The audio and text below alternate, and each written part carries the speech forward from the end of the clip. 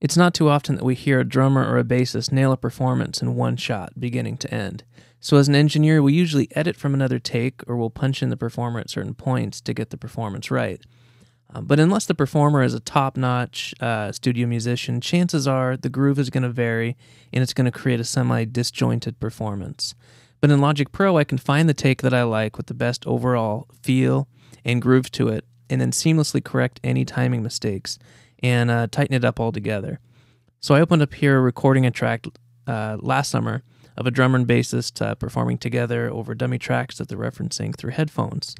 Let's take a quick listen to that.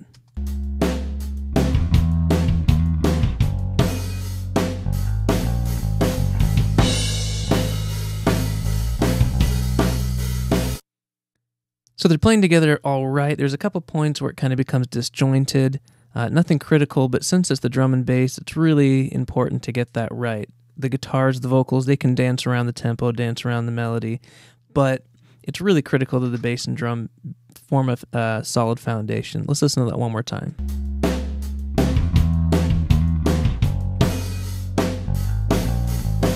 You hear the bass hits a little bit early and kind of doesn't keep up with the drums. The drum's a little bit sloppy. So let's go through in Logic Pro and let's tighten this up and let's quantize the drums and quantize the bass and see if we can get them in tempo here.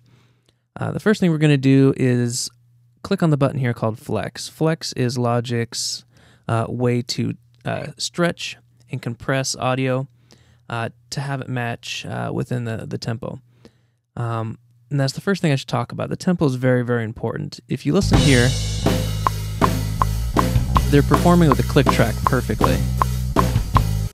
And that's going to be really critical because Logic is going to reference any edits we make off of the tempo that we've set down here. So 160 beats per minute is what we're working with.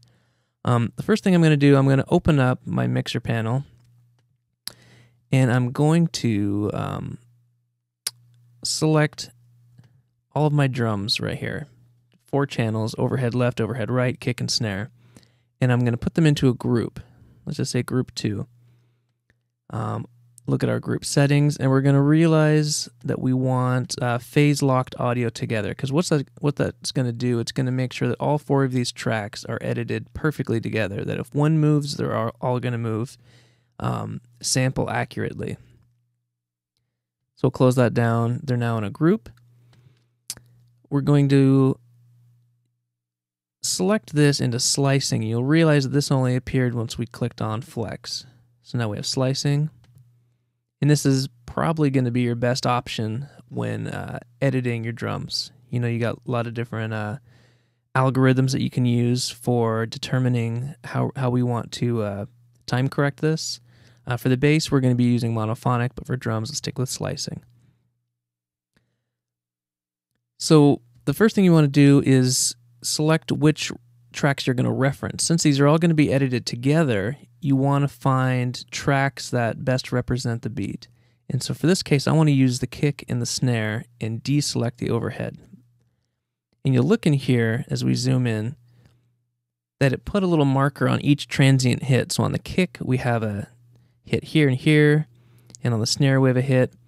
But we want to go and we want to clean these up. We want to clean up the references that Logic automatically finds, because it does its best, but it never does it perfectly. Because you'll see there's some stray marks around here that make no sense. So let's deselect kick. So all we're doing is referencing snare. And you'll realize Logic put one here and here, which isn't really referencing the snare track at all. So let's double click this, and that opens up our sample editor. And if this is not selected, then select it. This helps us to adjust the threshold in which Logic is going to be scanning this to find the transient responses here. And let's just click the minus button until we see, again, you see this right here, that just disappeared. We can increase it to get it back, decrease it until we don't see any of these phantom ones. So let's decrease it till we get rid of that. And we have one at the end. And let's scan it again. That looks pretty good. I think Logic did a good job of finding all the transients that we want and none that we don't. So again, let's select our kick, deselect snare, and do the same thing with the kick. Double click on the kick track to open up the sample editor. And we see on the kick track there's one right here. Let's deselect until that goes away.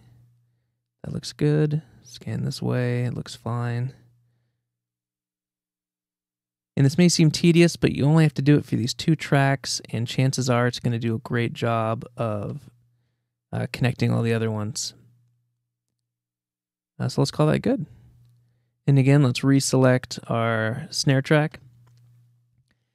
And now we're set for doing some quantizing. Now that Logic has all of its reference points, it knows exactly where to start stretching and compressing on those marks. And again, our kick and our snare are reference points, and the overheads are related to that. So we're going to open up our inspector now and click on quantize. And in this case, let's start quantizing all these transients hits to find the closest 8th note. And you'll see that the orange represents stretching, the green represents compressing of the audio. And if we listen to that, I'm going to mute the bass.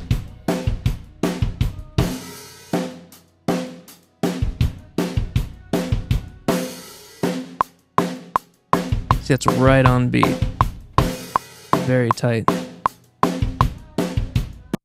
And you'll also notice that Logic does a great job of not introducing artifacts or make it sound like it's really being time corrected. Very good algorithms that they use. But one thing I always like to do, I never like to put it at 100%. And what I mean by that is have it lock it exactly to beat. No actual musician will perform perfectly on beat, and if they do, as humans, we don't like that sound. We like a little bit of variation. We like a swing. So we come down here to Q strength, and that shows, or that gives us the option of how much quantization we want. So I just told 80%. So get 80% of the way to the 8th note. You can even go all the way down to 1%. And you'll start seeing, our stretching and compressing starts to decrease. 75, 80% I really like. That sounds really good. Sounds natural, gives a nice solid swing. Still allows the performer to kind of move around the tempo. So now we got our drum sounding really good. Let's mute that and let's solo up our bass. And for that, like I mentioned, we're going to be using monophonic as opposed to slicing. Monophonic works good for instruments that are monophonic. So let's double select that, and we'll realize and notice in here that not many of these transients are being affected, and we want a lot more. Like we're going to want one here, here, and here. So let's just start boosting that up. Okay, we're starting to see some more. Let's see, I want to get a couple down here. And again, this is automatic. Manual takes a little bit more time. You can come in here and write and create your own markers. I always find that Logic does a good job. And you don't need all of them. You just want to tidy up some of the critical hits, like this one here, this one here. Where we earlier heard, this is where the bass was starting to get disjointed here. And I'm glad that each of these hits are being recognized. So our transient markers look good. Let's close that down and let's perform our 8th note quantization. And you'll see it did some serious stretching and compressing over here, which was our error-prone region. And I think that looks good. Let's unmute it and just check it out and test it, see if it doesn't sound unnatural, because that's the key. If it sounds computer edited, people aren't going to like it.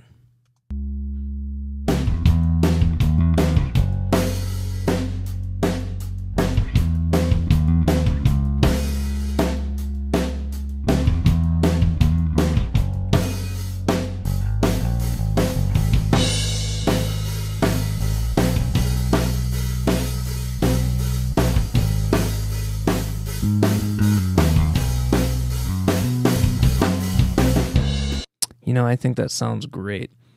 And when you're done with doing your flex timing, you can come right up and deselect flex and go right back to your editing of your plugins and levels and panning. And that is a brief overview of Logic using flex in quantizing your audio.